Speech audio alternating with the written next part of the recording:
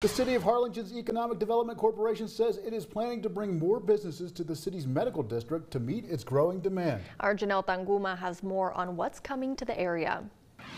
Harlingen's medical district is attracting more businesses. Now the city is trying to match that growth with new developments. We are looking at developing a mixed-use development that would include some retail, residential development, hotel as well, and additional medical office buildings. This is all possible thanks to an economic development incentive tool known as TERS. So basically what a TERS is that it's an area within the community that is generating a certain amount of property taxes. And as you start developing or redeveloping that area, obviously it increases the amount, the value of those properties, which translates into more revenue that is being generated. The revenue is then put towards funding more developments in the area.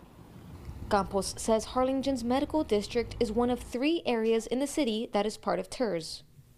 We're seeing quite a bit of growth around the medical district, and so there's a stronger need for more residential developments here in the community, and a need to develop new retail areas and clusters within Harlingen. Healthcare professionals in the area say there's not only a need for retail and residential properties, but for more medical offices as well.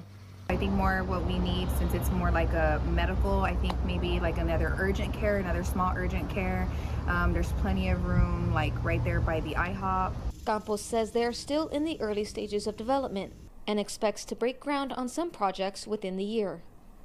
For NBC 23, I'm Janelle Tanguma.